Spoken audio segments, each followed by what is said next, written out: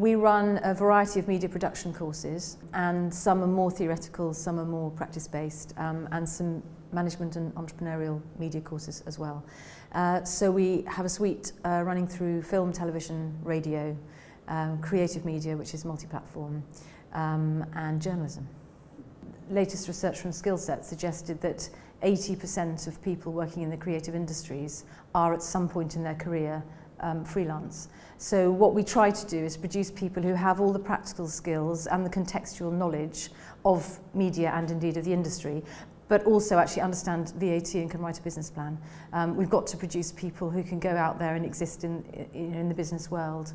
Yeah, our great strength is in that and our ability to collaborate.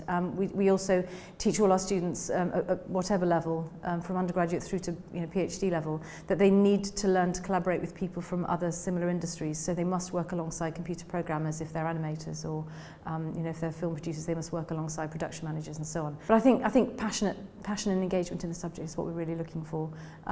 We're looking for a good 2-1, but lots of people have that. I think it's about looking for the other thing as well.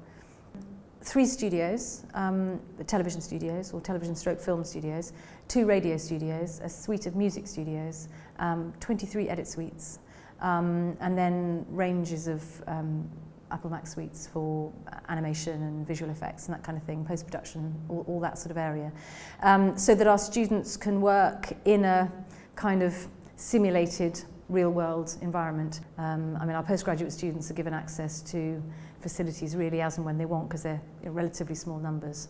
We're a Skillset Media Academy.